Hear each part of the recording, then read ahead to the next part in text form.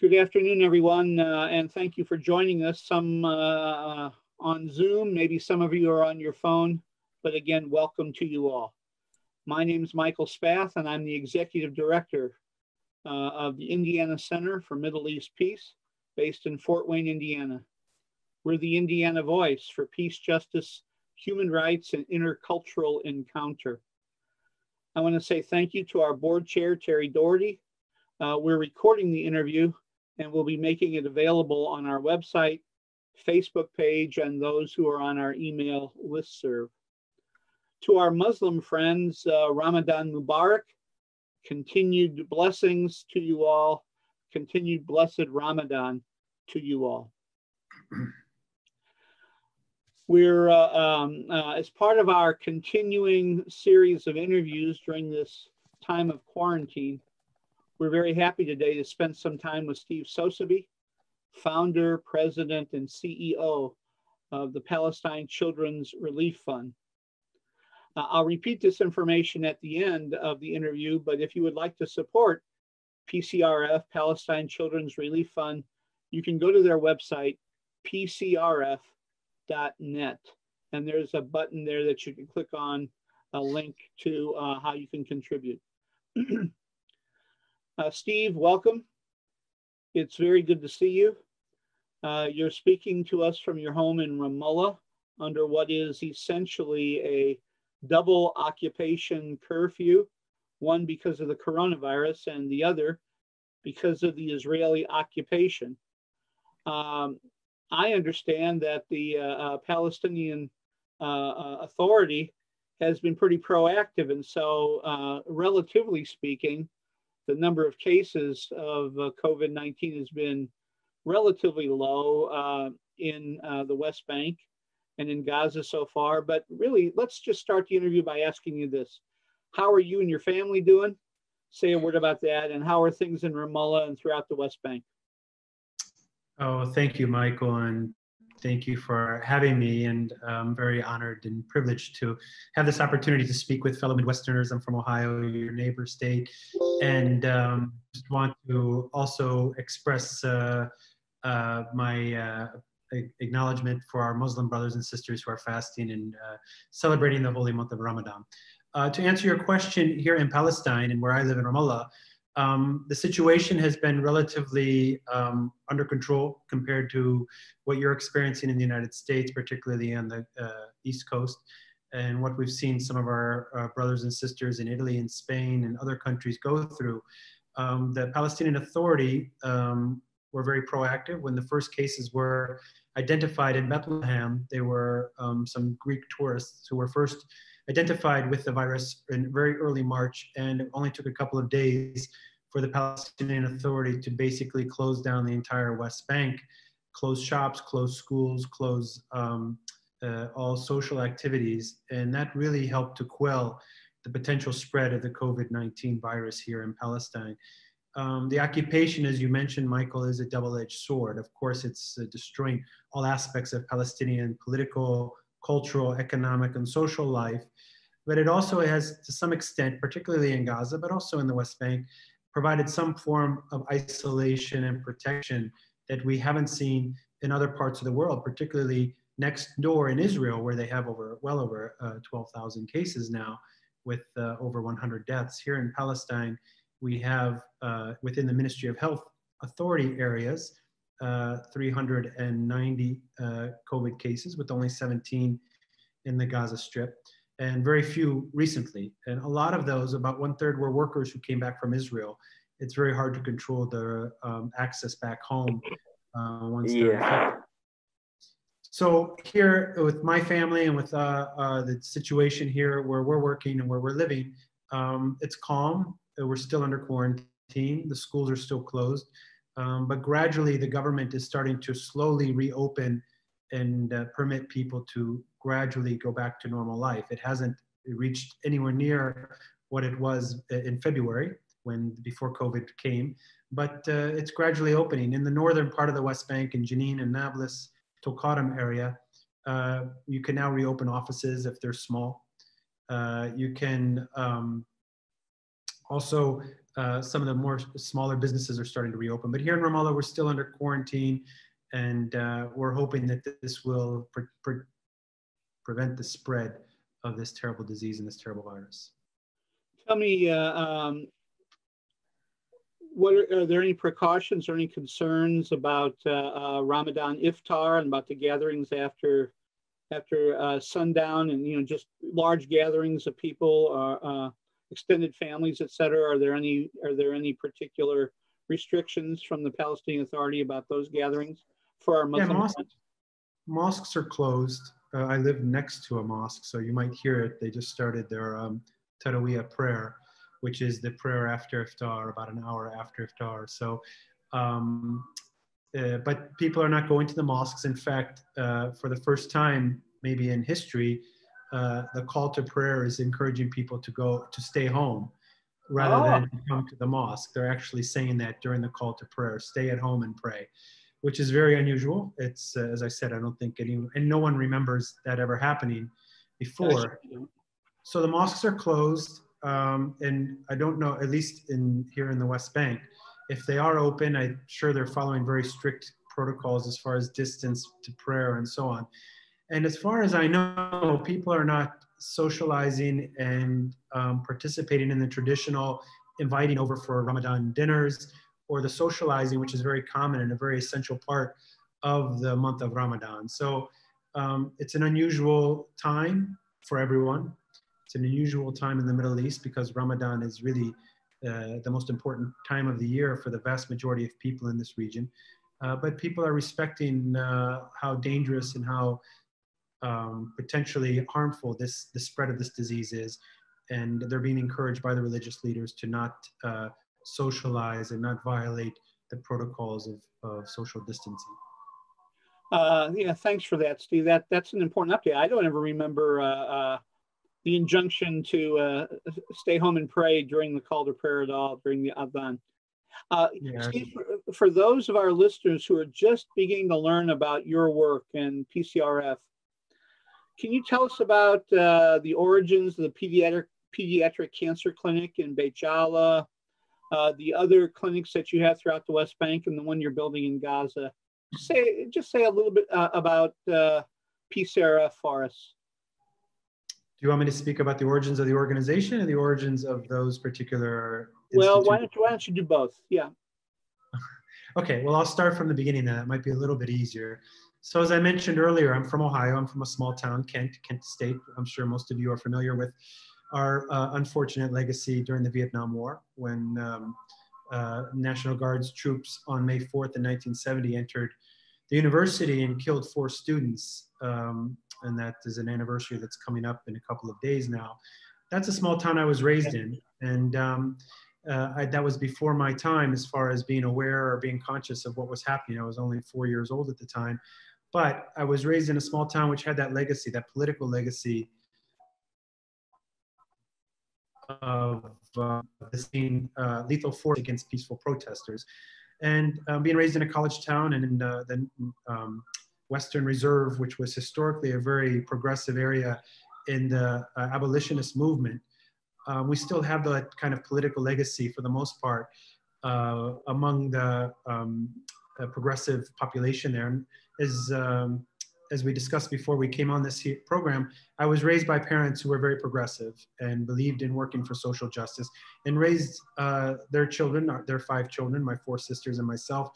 Steve, I'll tell you what. Why don't we hold that for a little later? Really about the origins of PCRF and the clinic in Beit Jala. Maybe that's really where I wanted to go, if you don't mind. No, I don't mind. Sorry, it's always hard to know where to start. When you start from the middle, it's kind of taken. No, I hear you.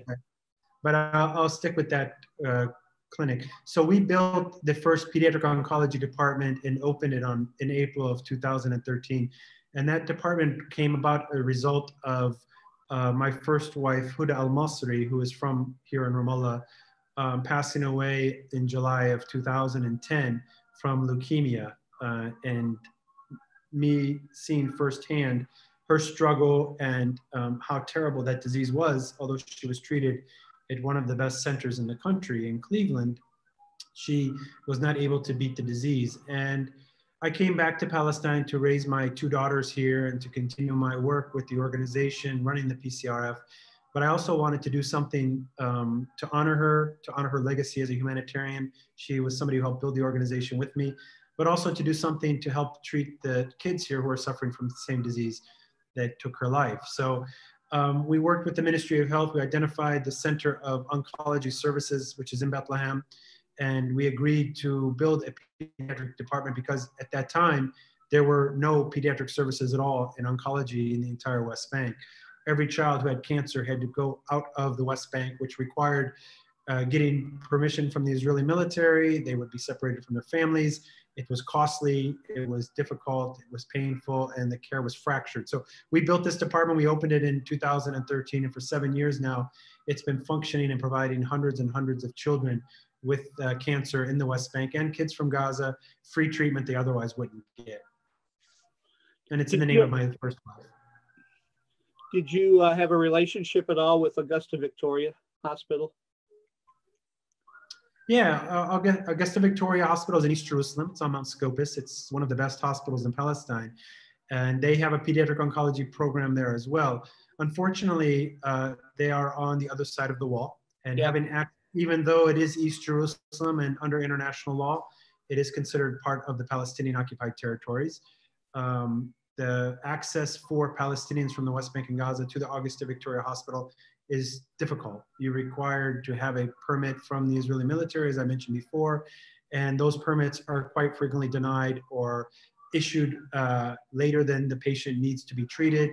And often the treatment starts and then the next permit that is needed for follow-up care is not provided. So unfortunately, the care is very fractured. The center is excellent. The physicians there are excellent. We do cooperate with them and support them. But unfortunately, with the occupation and the measures that are being imposed by the Israeli military and the Israeli government, Palestinians need to have centers in the West Bank that can ensure a continuation of professional, adequate care for their patients. The reason I asked you about Augusta Victoria is because the former Luther World Federation rep over in East Jerusalem, Mark Brown, is a very good friend. And when he was there, we used to take a number of our groups to Augusta Victoria and tour there and hear from Mark about the medical care there. So hopefully down the road, I'll be able to be in touch with you and we can tour your facility in Beit Jala and hear from you and the people that you have working there about the work that you're doing in the cancer clinic there. We would love to have you. We always welcome visitors. The parents love it, the staff love it, and most of all, the children love to have visitors come and see and to visit and to show a sense of solidarity and support for them. Good. At this point, Steve, I want to invite one of our local pediatricians, Dr. Tony Giaquinta, to follow up with a couple of questions about the work of your cancer clinic. So Tony, take it away.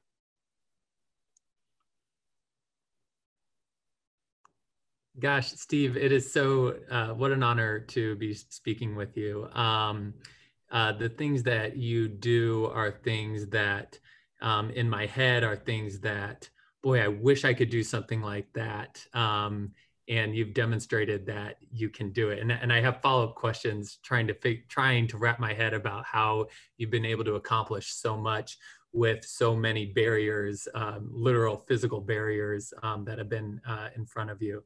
My first question, though, is more of a just something that I'd love your perspective on. I'm a big fan of Paul Farmer, and one of the things he says is that the idea that some lives matter less than others is the root of all that is wrong in the world. And when I extrapolate that to how we treat children, some children with haves and some children with have-nots, and the barrier for that feels to me like the big barometer to humanity. And when I look at our country and I see physical walls going up on the Mexico border and how we were separating families and the continued disparities, both racially and culturally in our country, I'm wondering how you look at our country and what you are seeing and the depth of inequity and disparity that you see around you if you can kind of put your finger on the pulse of United States and our direction of social inequality. Yeah, I mean, that's such a really broad and emotional question, because our country's not what it was 20 years ago, 30 years ago, 40 years ago. With the progressive kind of direction we were heading, has just kind of been eroded through, I think, our capitalist structure, the media, what have you. And just looking at it from outside, I mean, I'm able to observe my country, the United States, from far away. And what I see is very disturbing and scary for all of us. And you see it even with this COVID issue, where there's so many voices now coming out and saying, well, we can sacrifice the older generation for our economy. You know, I know I think the attorney governor, or the whatever you call him, from Texas, came out and said that I'm willing to sacrifice myself and the older folks in our society because our economy is more important. And when you put profit, you put money, you put you know, materialism over the lives of human beings, that's not a society that I believe I want to raise my children in, and that's not the society that our forefathers fought and died for.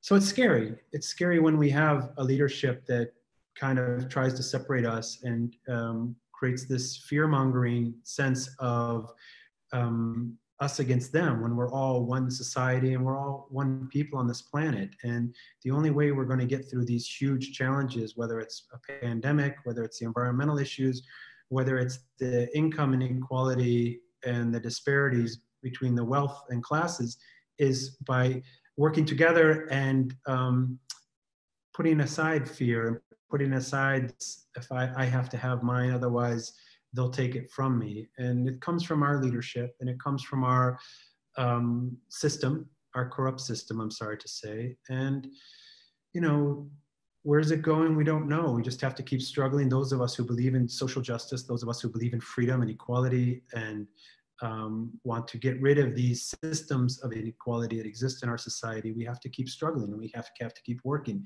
And your group, your organization here tonight is a perfect example of that. And Palestine is a litmus test, in my opinion, of anyone who believes in justice. You cannot say I am a progressive person who believes in justice and freedom and not stand with the Palestinians. Just as you can't say those things and not stand with the imprisoned people on the borders of our Mexican brothers and sisters. So it's a scary time in history. It's a scary time in our country's history. But I believe eventually we will overcome, because I believe in the good of our country. And these policies and these institutions of injustice never sustain themselves. They always are smashed or erode from their corrupt interior. It's just a question of when and how. Thank you. Tony, you want to follow up with another question? Gosh, that was so beautifully put. I think maybe to just speak specifically about the Cancer Institute, in the United States, the ability to pay is always a tragedy for the haves versus the have-nots. For children, there's a lot of insurance benefits that are afforded to children, like our CHIP program, as well as an expanding Medicaid program for children. I guess I'm wondering how the ability to pay is an access barrier for an expensive treatment center like a Cancer Institute that you've established. That's a great question, and there is no barrier to pay here in Palestine. They have a system of government health insurance. So we only work in the government sector here, not because we're in love with the inefficiencies that come with any government institution, but because that's where the poor people go to have access to care. So our only purpose is to ensure that those who don't necessarily have access because of their economic situation or their political circumstances here in the Western God, whatever services we provide it for free. And that, whether that's in our cancer department, the families don't pay, they're all provided free care through the government. or through the other services. So I don't know if you know this, but we bring about 150 medical teams here a year from all over the world and do a wide variety of operations, whether it's orthopedics, whether it's neurosurgery, whether it's open heart surgery on children. Our teams come and they operate for free in government hospitals. And that's why, Tony, you're welcome to come as a pediatrician. We would love to have you. And by the way, my second wife. We're working on him. We're working on him, Steve. Okay. I mean, this has just opened my eyes to what I really need the second half of my life to look like. So, boy, what a great invitation. Thank you. Go ahead, Steve. Sorry, but I wanted to just get that invitation into Tony. Yeah, well, I'll second it, Tony. We would love to have you here. And I was just going to finish and say, so my first wife, as I mentioned, passed away from leukemia. I've remarried a pediatric oncologist who's here on the ground and very much involved in our oncology services. And she's a pediatrician, so she would be a good person for you to communicate with and see how we could use your skills and your services. And there's plenty need for pediatricians to come and help train and help provide treatment for patients as well. But just to go back, there isn't an inequality of health services here like there is in the United States. There is a disparity between the government and private, but for the most part, anybody who needs specialized care can get it through either our organization providing it or the government ensuring that people have socialized medicine. Do you want to say a word about Zena? You said you spirited her away from Sloan Kettering. I mean, why don't you say a word about her and what she does specifically on the ground in Palestine? Well, I met her at an event for our organization several years ago and was speaking about our department, which we opened in 2013 that I mentioned. And I was talking about how, like I did today, how there was a lack of care and our organization tries to plug these defects in the public health sector by identifying where there is a need to build services and then build them, usually through infrastructure, but also by training and in medical equipment. So when I was speaking about oncology services, she was in the audience as a pediatric oncologist. Her family is originally from Sudan. She speaks Arabic. So she was very interested to come and volunteer with us. She was at that time finishing her fellowship at Sloan Kettering in New York. So once she finished, we started to have a relationship. And once we got married, she came here with me and started leading the medical side of training the doctors and supporting the development of the department we opened in Gaza, because we opened another oncology department in Gaza and the one we opened in the West Bank in 2013. So actually we built 2 pediatric oncology departments and she's been very much involved in that. She's now working here as a consultant with St. Jude's from Memphis, trying to consolidate and organize all of the pediatric oncology services in Palestine and is doing a good job, although it's very challenging given the logistical restrictions that everyone has now, but she's leading that process. Good. Thanks, Steve. Tony, thank you. I want to alert our folks who are gathered with us that there'll be an opportunity to ask Steve questions in just a few minutes. Although we've had some Zoom chat bombs to begin our program, we're still going to try to use the chat function to ask questions. So I'll be monitoring the chat function as we go along here.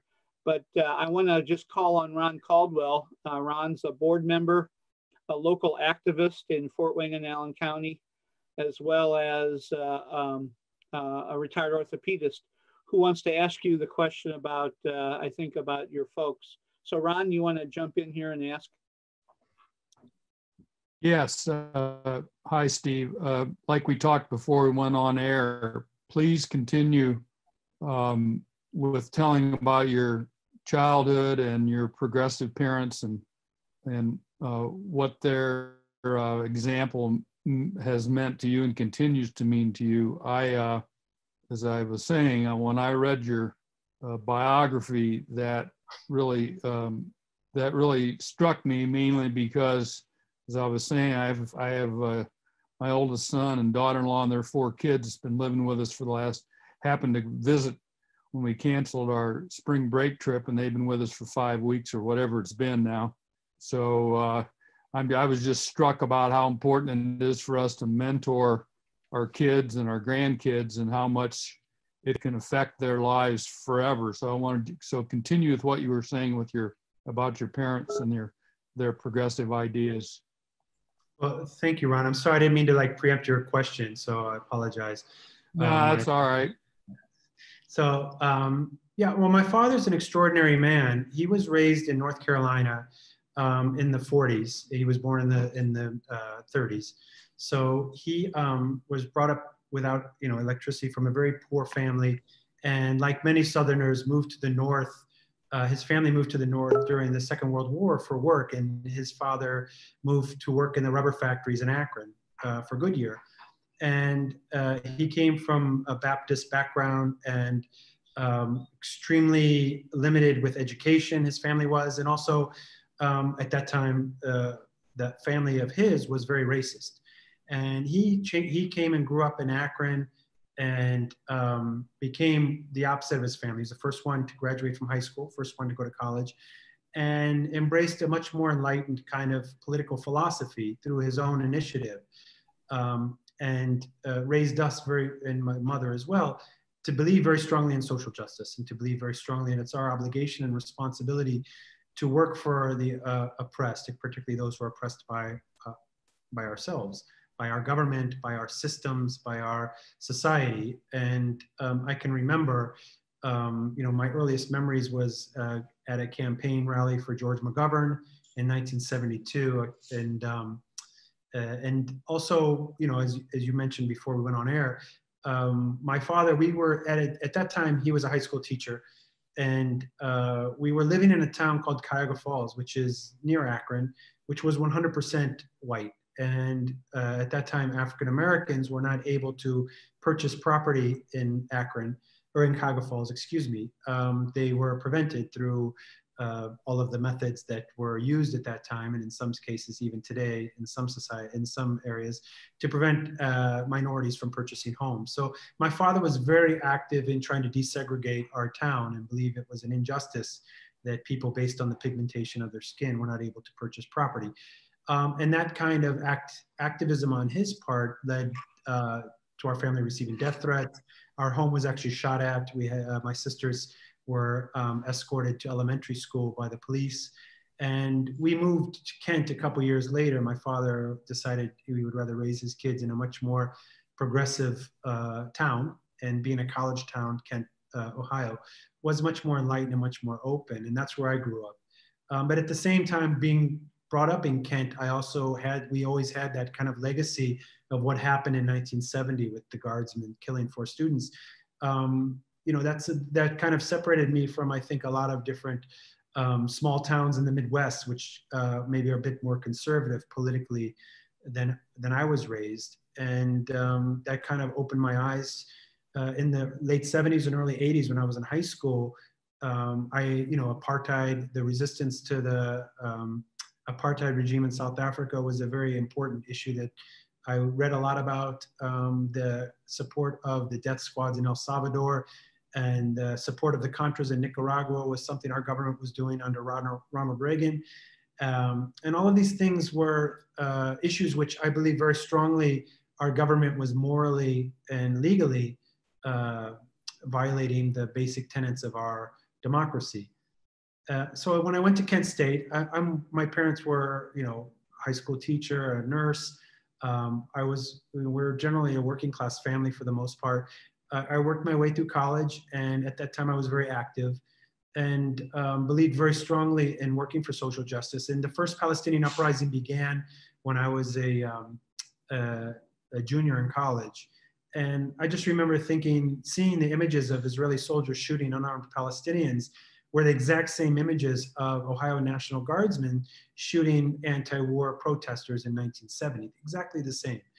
And that connected to me more than it probably would have connected to a college student in Fort Wayne, Indiana, simply because I grew up in a town where that happened.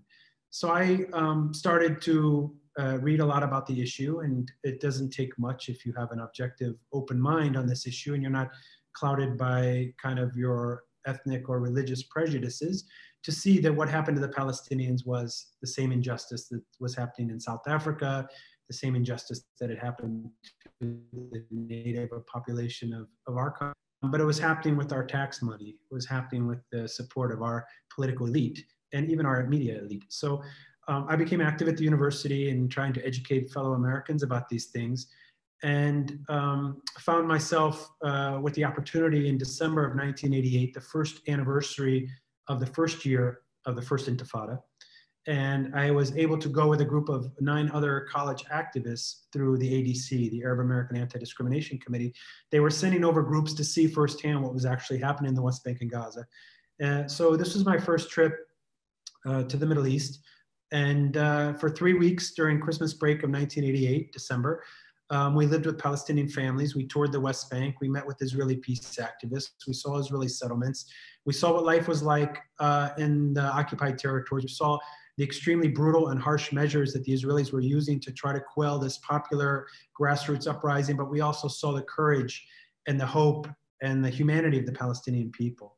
And that's what changed my life, was meeting these people who had endured such brutal oppression and at the hands of, basically my government, because we were bankrolling it. We were providing the military aid. We were providing the political coverage for the Israelis to commit these violations of human rights and violations of international law. So, I was culpable. I'm an American citizen. I pay my taxes. But these people treated me with such kindness and humanity. And all they wanted was for me to go back home and share their story with the American people, because they believed, which is true, that if Americans know what really was happening here in Palestine, they wouldn't tolerate it. They wouldn't accept it. And that's true today. And you guys are all a perfect example of that. I see most of you are not Palestinian, as far as I can tell. So all of us share, I think, the same common values, which is that an injustice, whether it's committed against Palestinians or against Jews in Europe in the mid-20th century, or to anybody, is an injustice that we have to stand and work against and fight against. And so I came back and finished my university and came back to work here as a journalist to share these stories. I wanted to write about the people I met. I wanted to talk about and to give Americans a chance to see firsthand, or to hear about somebody who was on the ground here firsthand, sharing stories that hopefully would resonate with them.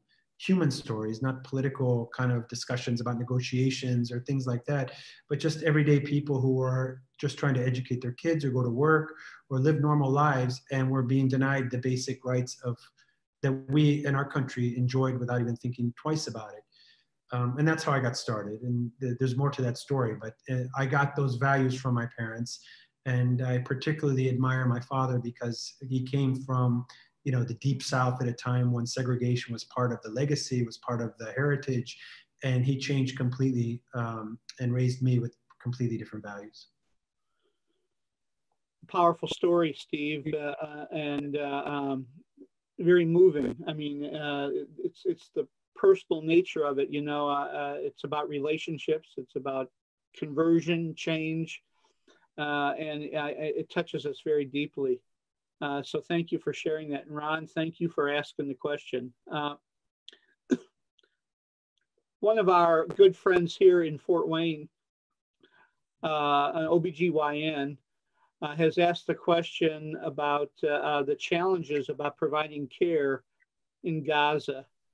It seems like they're just so great. How do I remember correctly, just at the end of 2019, you were in Gaza, you were traveling there at the time. Tell us a little bit about what's happening in Gaza, about your project in Gaza, and about the challenges of providing care in Gaza. Yeah, so Gaza is a place that I try to go to as frequently as possible, and I need a permit from the Israeli military. So I'm not always issued a permit to go to Gaza as frequently as I would like to go, but I try to go once or twice a month. And I've been going, as I mentioned, I went first in December of 1988. And at that time, I don't know how many people remember, during the first Intifada, Gaza was under curfew every single night. That's right. From 8 p.m. till 6 a.m. So I can remember being in Gaza at a time when everybody was trying to get home as quickly as possible because it was a shoot on sight curfew. And everybody was quite afraid of being on the streets past 8 o'clock. So yeah, I was in Gaza I think even in January, if I remember correctly. And we have 3 offices there. We have a staff of about 15. people who are field workers, social workers. We have our organizational infrastructure on the ground in Gaza, and we do a variety of different types of programs there. We brought about 70 volunteer surgery and medical teams into Gaza last year from all over the world, as far away as New Zealand, Australia, most of the European countries, and North and South America, who provide, as I mentioned before, a variety of different free surgical services for children and training for local doctors, in addition to building the cancer department and a variety of other humanitarian relief services. We provide, food and medicine for orphans. We do every week a sponsorship program for kids who we identify through field work. So Gaza in itself is a very unique challenge because it's completely cut off. The United Nations has called it the world's largest open air prison. They also mentioned that by 2020, which is this year, it would become unlivable. It's 70% refugees. The same proportion, 70% of the population live on less than $2 a day. And now it's worse than ever because the economy is closed down. The import exports, which is extremely limited to begin with, is virtually non-existent, and people are just subsiding there basically through the support of the international community. It's unsustainable. The risk of this virus infecting Gaza, which is so densely populated, is one of the most extreme and serious risks in the world today for the coronavirus spread. So that's why this kind of open air prison has benefited the Palestinians during this virus because there's only two entry points. There's the Egyptian border and there's the border with Israel. So they can be closely monitored. You can evaluate every single person who enters and ensure and quarantine them, which is what the Palestinians have been doing. Everybody who enters Gaza goes immediately into quarantine. And our organization's been providing food for those people who are in quarantine. We provide infection control material, hygiene kits, and other support to help them get through this period and to ensure that the COVID virus spread doesn't happen in Gaza, because it would be an enormous catastrophe for everyone. One of the things that, it's pleasantly surprising to me, you referred to it, but we expected that there'd be just an explosion of COVID cases in Gaza a few weeks ago. And the fact that there hasn't been, at least as far as we know, is really one of the most pleasant surprises up to this point for me and for us activists here in this country. Is there a particular reason? Can you put your finger on it? Why there might not be? There's two reasons. One is Gaza is a young population. Over 50% of the population is under the age of 16 years old. And as you know, the coronavirus is most dangerous for people who are over 60. So that's one factor. But the bigger factor is what I mentioned before. There's two entry points into Gaza, and the Palestinian Authority controls who enters into both of those entry points. And what they've been doing is taking every single person who comes into Gaza since the coronavirus first began to emerge here in Palestine. Every single person who came into Gaza has been monitored and has been quarantined. And that's how they've been able to control the spread so far. Now, how long that can continue, until there's a vaccine, is the biggest question, because this seems to be an unsustainable policy. Eventually, they have to open or lessen some of the restrictions on people coming in and going out. But for now, that's what's controlled the spread and prevented the outbreak of the coronavirus in Gaza. Thank you, Steve. We have a question from one of our esteemed priests here in Fort Wayne. He asks about the reduction. Has there been any reduction in the number of Palestinian youth who are incarcerated? I know that there's a real concern from our friends at Defense for Children International about the spread of corona cases among the prison populations. And this is a question about Palestinian youth who are incarcerated. Yeah, so this is actually a very serious issue, because the imprisonment of Palestinian youth in Israeli jails, they're political prisoners, they're resisting occupation, has been a source of debate. First of all, the Israelis don't consider them to be political prisoners, they consider them to be criminals and try to treat them as such. But from the Palestinian perspective and from the interpretation of international law, they should be treated separately than from people who are committing economic or social crimes. There's thousands of youths in Israeli prisons from the West Bank and Gaza Strip, many of them without trial. a lot of them without the due process of law.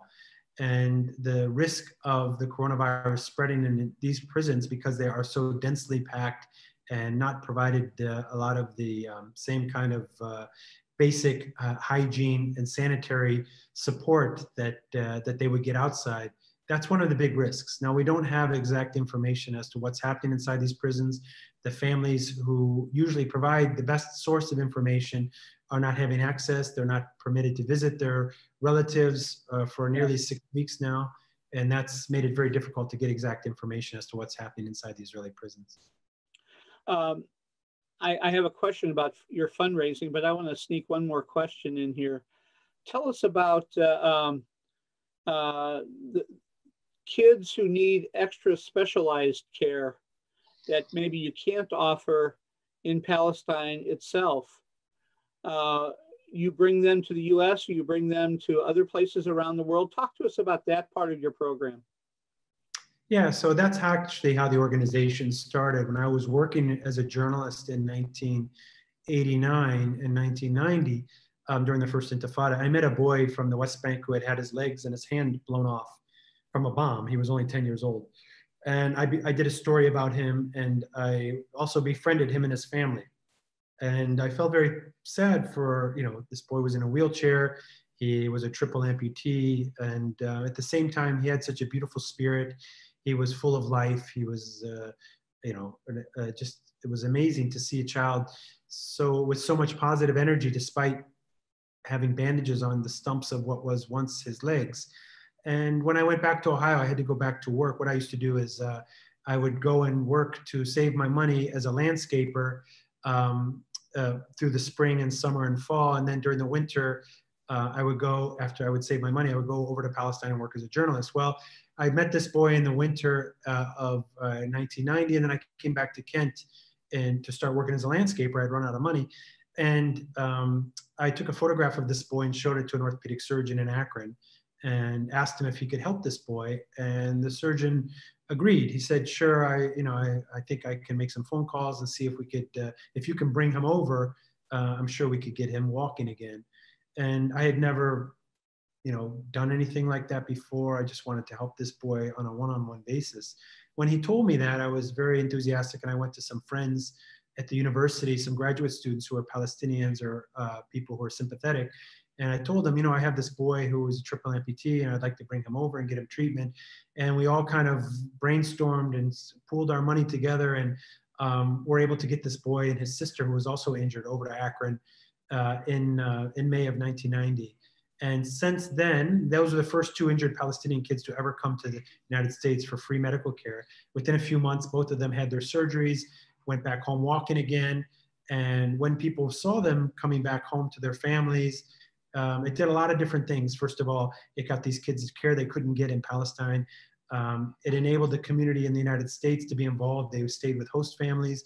A lot of people in Northeast Ohio heard about them and gave them the support they needed to get the treatment and to get through those several months away from their families. It also exposed them to Americans who didn't have any idea what was happening in Palestine. They were on the front page of the Cleveland Plain Dealer, of the Akron Beacon Journal. Several local news stations covered their stories. And this is exactly why I became a journalist. I wasn't a journalist because I wanted to make a career out of it. I was a journalist because I wanted to show Americans what was happening to the Palestinians in the West Bank and Gaza. So bringing those kids to the United States did exactly what I couldn't do as a journalist. They were being exposed to Americans who needed to know how our tax money was being spent. And then the fourth thing was, for me personally, on a spiritual level, gave me a sense of fulfillment and purpose. By helping these kids who needed treatment. As a young man, it set a course in my life that I found very rewarding. So when they went back home, people heard about them and started bringing other kids to me who needed treatment. And I started finding that there were a lot of American hospitals who would take these kids for free. And that's one of the positive things of our health system, is that CEOs of hospitals can make decisions as to whether they want to accept a child for free or not. Whereas if I do it in Europe, you have to go through a very bureaucratic government system. So I started contacting hospitals all over the country with these kids who needed treatment and finding them free care, and then putting them in the communities, the Palestinian communities in Houston or Los Angeles or Boston or Chicago, wherever I could find treatment for them.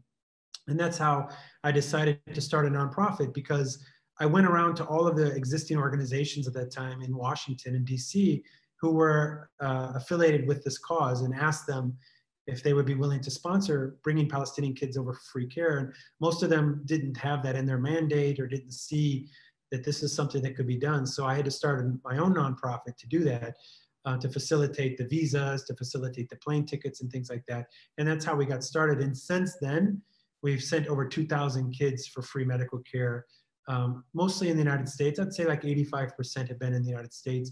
We do a few of them in Europe, some of them in the Middle East, like the Emirates and Turkey. But most of them go to the United States for free care. We have a girl right now in Chicago and a boy in Dallas. And we just sent 2 kids back to Gaza 3 days ago.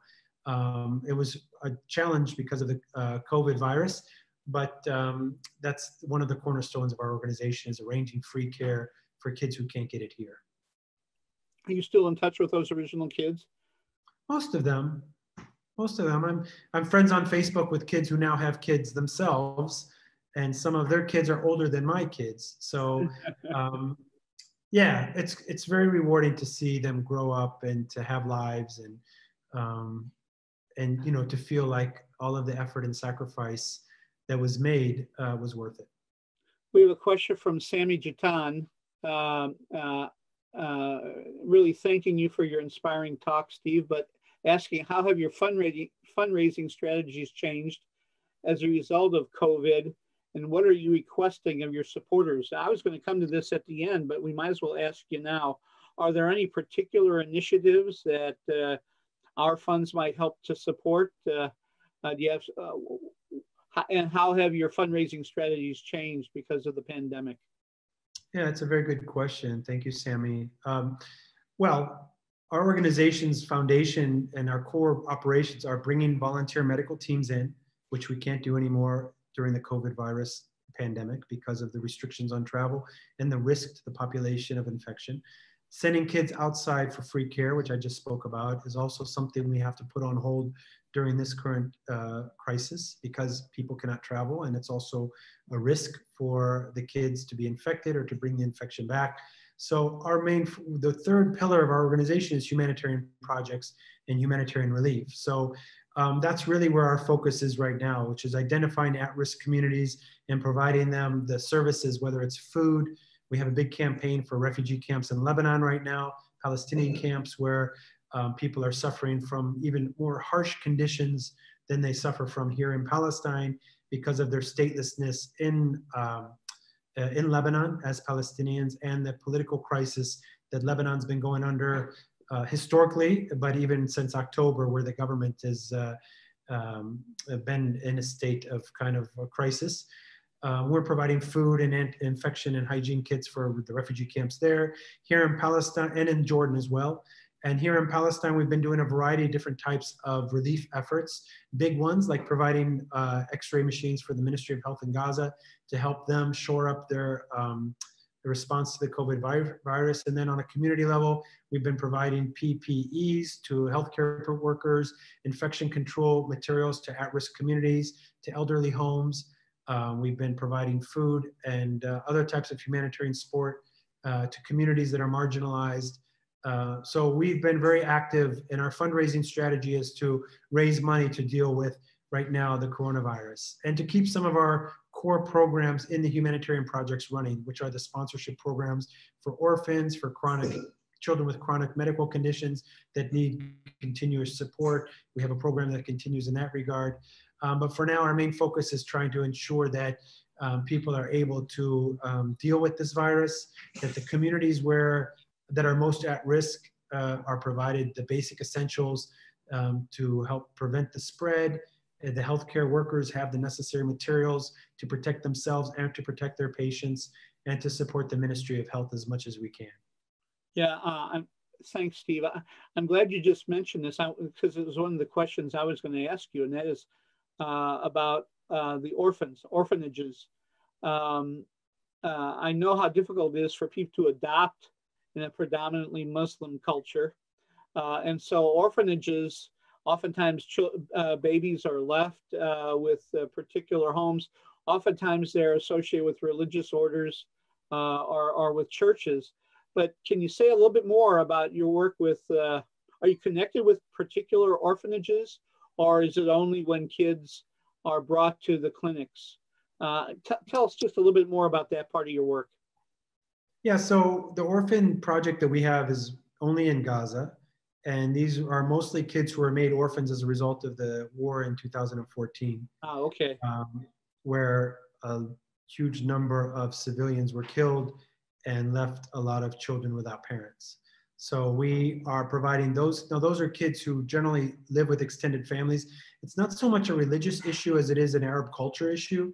So because the Arabs have such strong family foundations and extended families tend to care for each other's children, when there is a loss of a parent, the rest of the extended family take that child in. So it's usually kids who live in orphanages are a result of out of wedlock births, children with significant health issues or birth defects that the families can't take care of. Very rarely is as a result of just the death of a parent or both parents in which the child is abandoned. That's very rare. Nonetheless, we don't necessarily cooperate or work with any particular orphanage. We do, however, support orphanages by providing them the essential aid. So just a few days ago, I was in the Tulkarm, a town in the West Bank, where we were delivering humanitarian aid for an orphanage that had been uprooted because in quarantine, the government had used the orphanage to put people with COVID symptoms in, and they put the orphans in another place. So we went to the other place to make sure the kids had the proper support and assistance. But in general, to answer your question, our work is in the health sector. We provide some orphanages basic humanitarian support when needed, but for the most part, it's just when kids need medical care or surgery, we definitely provide it for free for them. I want you to put your activist hat on. I know you can never take it off, so that's part of what you're doing with your medical care. But we know that despite the restrictions on movement and gathering that's being enforced against both Israelis and Palestinians, the Israeli occupation forces are continuing to demolish homes, conduct night raids to arrest kids and young men particularly. Illegal Israeli settlers are uprooting olive trees, creating new illegal outposts in the Jordan Valley, and now annexation. We hear that word more and more now. Annexation is being pursued by the new / old Israeli government with the United States blessing. Say a little bit about what's happening on the ground in terms of the Israeli occupation and how that's continuing, and also the annexation that's being talked about, and about how that's impacting your work. Well, it's not impacting our work in so much that we're here on the ground. We have our kind of organizational infrastructure all over the West Bank and Gaza.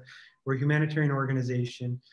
We provide surgical and medical and humanitarian aid. So we're working, and we've been working under the most extreme and challenging circumstances, including 2 intifadas and some of the extreme measures of closure and restrictions that have been imposed by the Israeli government for years. So as a humanitarian organization, we do our best to kind of overcome these restrictions or these challenges and to continue to reach the people. But all of the issues that you've mentioned have been going on for years: the settlements, the annexation, the uprooting, the night raids, the imprisonment of Palestinians. This is nothing that's a new phenomena here. It's been going on since the occupation began. So we've managed to build an organization that's functioning here on the ground despite these terrible political conditions. And we're going to continue to do our work on a humanitarian level despite these conditions, because our focus is to reach people who need help and give them the help that they need.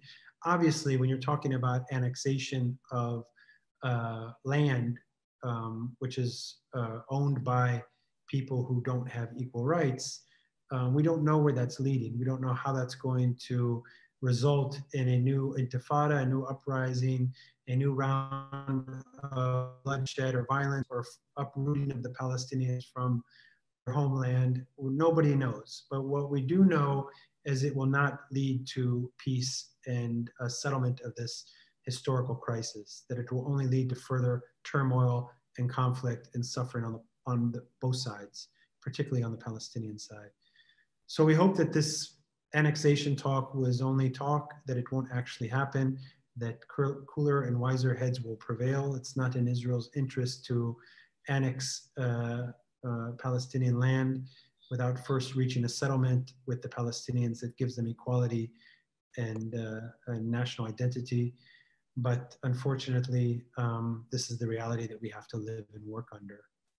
I did want to mention, and I forgot to say that, that to answer Sammy's question about our fundraising strategy, one more thing I wanted to say, not to veer off of your question, Michael, but just because the strategies also change because in the United States, as a grassroots organization, we do depend on a lot of our chapters, and we have over 30 chapters in the United States, doing events. And during the month of Ramadan, we do a lot of events where our communities raise money that enable us to do our work on the ground here. And we've had to cancel all of those events over the last couple of months.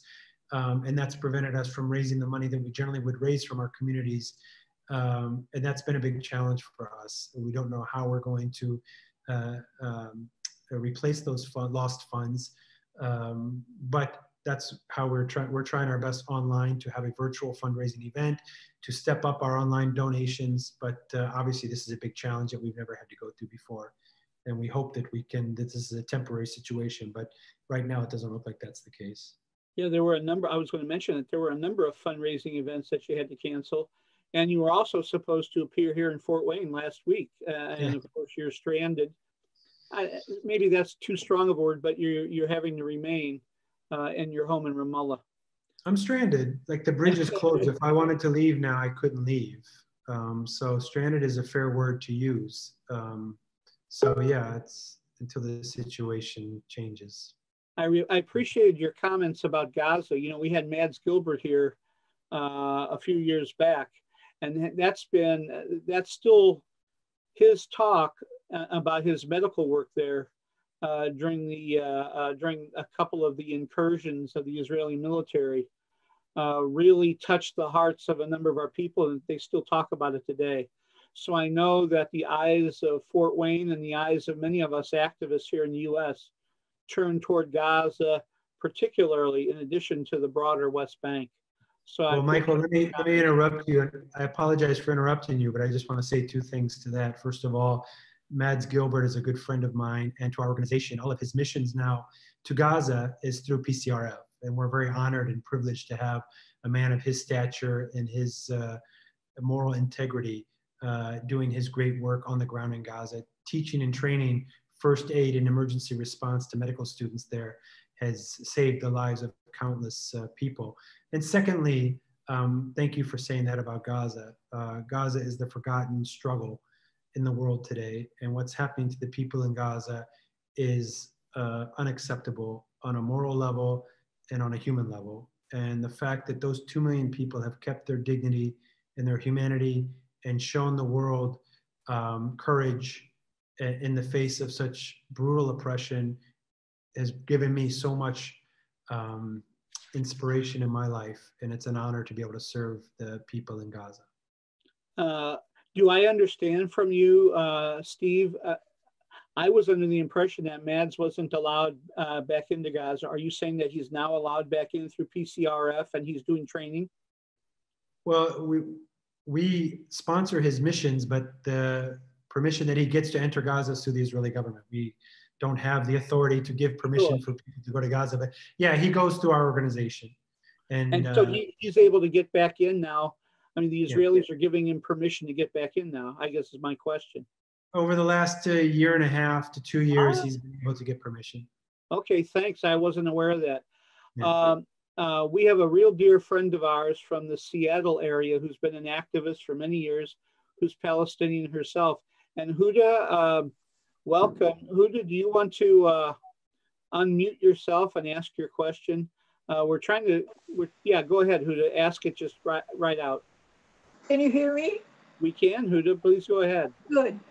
Steve, it's lovely to meet you, albeit virtually. I heard so much about you from my son, Bryce. Anyway, I wanted to ask you, how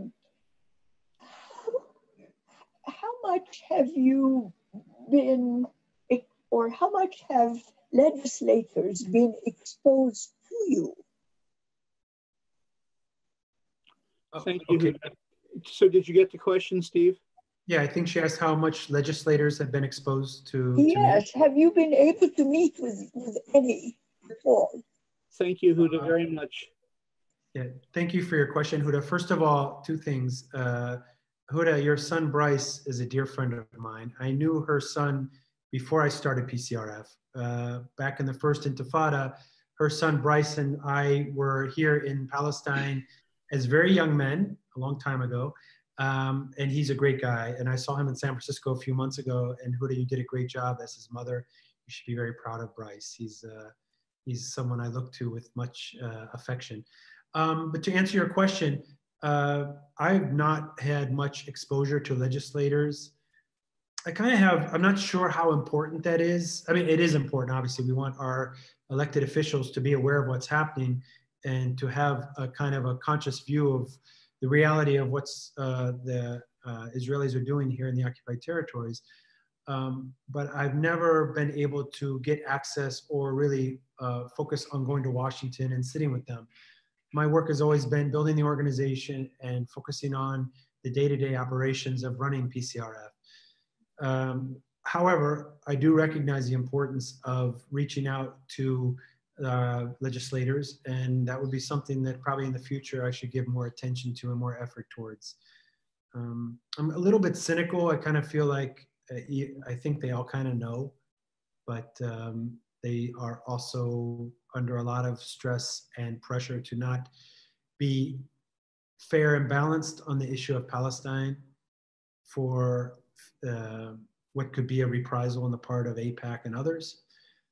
But that doesn't mean that we shouldn't continue to knock on their doors and give them firsthand view of what's going on here. And if that's something that I would be valuable in doing, I would be happy to do it. You know, I've always believed this very same thing, Steve, that Congress was occupied territory. But I'm just wondering, you know, I'm having to reevaluate our own thinking on this just because of the Betty McCollum activism and the other kinds of signatures she's getting on her letters, you know, to fellow representatives, Defense for Children International's role, the role of the American Friends, you know, and No Way to Treat a Child. So especially with kids, and you know, your work with kids, and your work with kids who are sick, who have health issues, that might resonate in this present political environment with at least a few dozen of the representatives in the halls of Congress. So it's worth a thought, you know. The other side of that, okay. The other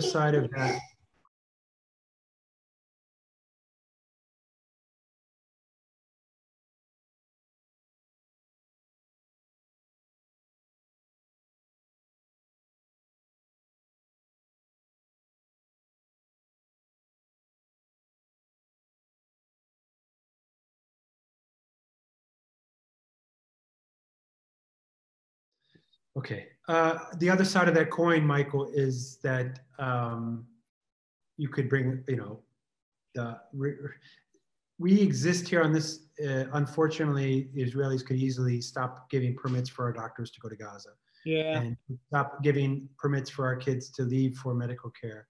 And we don't want to do anything that would prevent us from saving the lives of sick and injured children here.